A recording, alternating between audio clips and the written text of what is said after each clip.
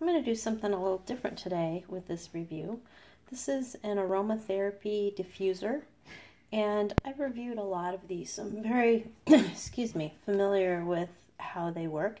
So I thought that I would unbox this one on my video and show you just how easy they are to set up, and this one in particular. So,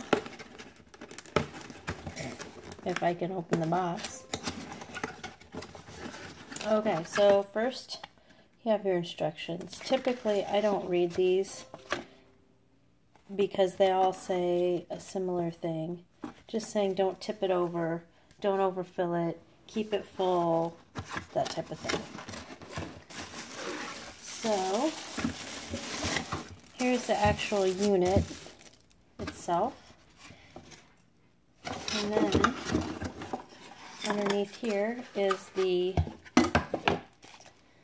plug, and then it comes with, this one is nice, it comes with a little fill container, and I don't know if you can see it, but it's got the excuse me, markings on the side for how much water is in it. Typically units like this take about 110 milliliters, which is about a half cup of water. You can use tap water with these, but more often than not, the manufacturer is going to recommend using distilled water because it doesn't have the mineral buildup that tap water has, and so it will extend the life of your machine. So, okay, so this unit has a light feature and a mist feature, and it looks like you can use them both independently. So first what I'm going to do is I'm going to plug it in, just like that, at the bottom. And then I'm going to open it up. I'm going to plug mine in. There. So, oh, that's interesting. Okay, so it looks like this one, so here's the max fill level. And then when you're dumping the water out to change the water, that's the side you got to dump on. This is unusual. I haven't ever seen a diffuser that has the specified where you're supposed to dump it from. But that's interesting. So I'm going to go ahead and fill it up with water. And as you see, I'm using tap water. Most people don't have distilled water on hand.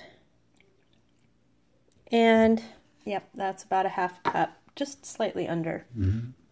So then at this point, you would add your essential oils, and you put the cover on.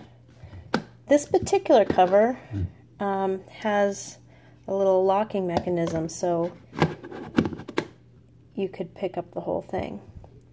Okay, so if you press the button, you go through a cycle of lights without the diffuser being on.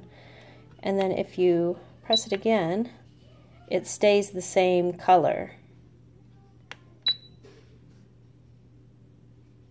Yep, it stays the same color. So that's how you control that. And you can just cycle through all the different colors.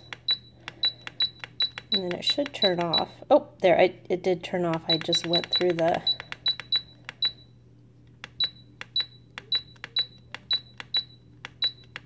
There, so that's off again. So then I'm gonna, so you can use the light independently without the mister. So now I'm just gonna turn on the mister. And if this one is typical of other experiences, it should start immediately. And it did. What do you know?